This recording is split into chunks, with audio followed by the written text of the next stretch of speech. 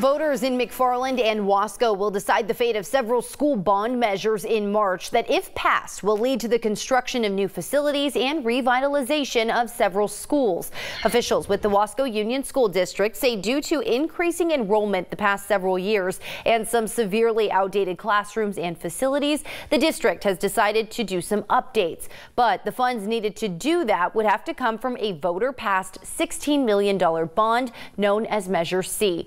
The money, if passed, would be spent in three parts. The first phase, starting in 2021 and consisting of $5.2 million, would be used to build a new administration office and bus unloading zone to replace the current maintenance operations and transportation office.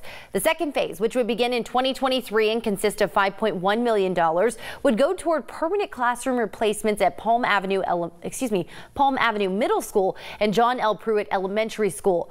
30-year-old temporary portables are currently being used at those sites. The final phase, beginning in 2026 and totaling $5.4 million, would see the construction of an alternative school for students who are not successful in traditional school settings.